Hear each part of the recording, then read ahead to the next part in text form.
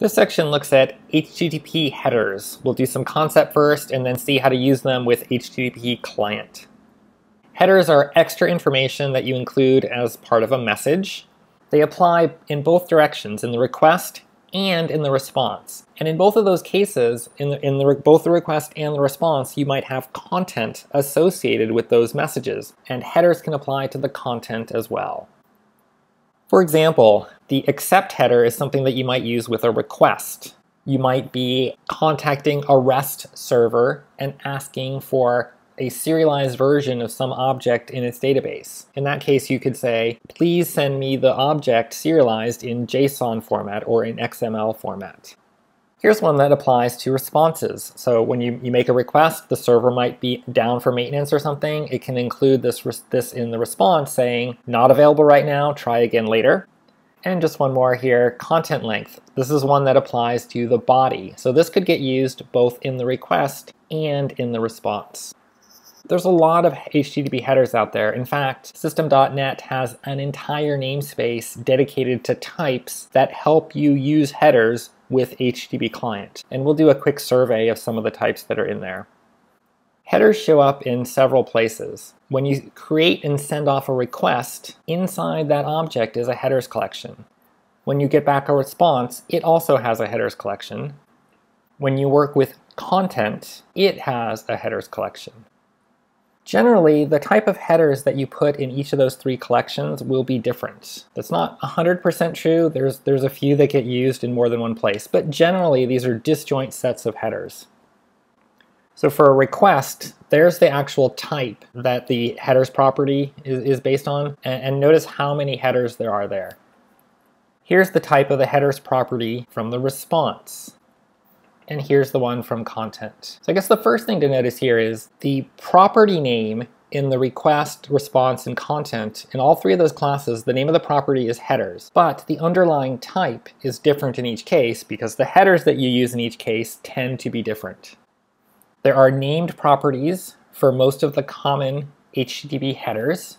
HTTP lets you use custom headers, so there's also an inherited add method from the base class there, HTTP headers, so you can do any header that you need, not just the ones that have named properties. Again, most of the headers here are disjoint, so the set of types used for a request is generally not the same as those used for a response. There's a few things that overlap, so there's 3 examples, and if you stare at this long enough, you'll probably see a few more that appear in more than one collection.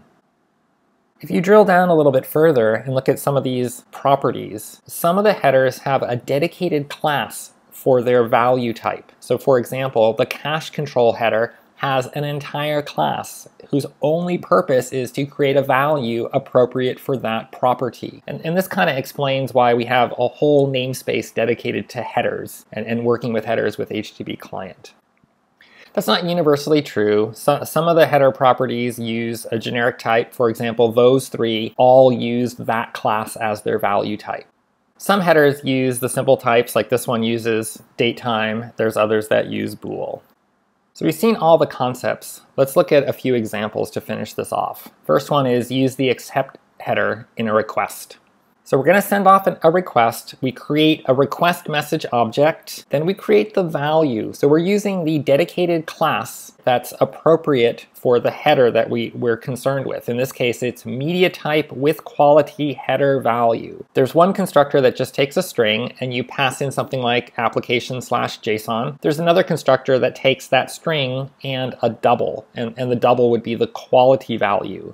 Your request object has a headers collection. There is a dedicated property for the accept header, and we add this value into the accept collection.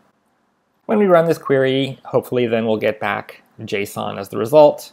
If we wanted to use XML, it's basically the same thing, just a different string there. Next, let's do a header that doesn't have a named property in the headers collection. So in this case, we're still going to work with the request message object. But instead of going for a property there, we just go to the headers collection and call the inherited add method. So in this case, we're doing the non-standard header do not track. It's possible to use the add method for headers where they do have a dedicated property. For example, here's the traditional way to do the accept header. Here's the shorthand using the add method. So this has some pros and cons. On the benefit side, obviously, it's shorter. But on the other hand, you don't get an opportunity to set the quality value if you wanted to use the constructor there that takes a string and a double. And you also don't get IntelliSense when you're typing the word except right there. So it's a little bit more error prone. But generally, it comes down to personal preference. And finally, let's look at how you sometimes get repeated code when you're setting headers and how to eliminate it. Here we're using the same HTTP client object to send more than one request. In both cases, we want JSON back as our result format, so we add the accept header to both of the requests. This means we end up with repeated code. So instead of using the headers collection that are part of the request, there's a headers collection that lives on the HTTP client object itself. It's called default request headers. Anything you put in here gets sent with every request for which you use this client. So it's a convenient shorthand, a convenient way of eliminating repeated code if you're continuously reusing the same client object.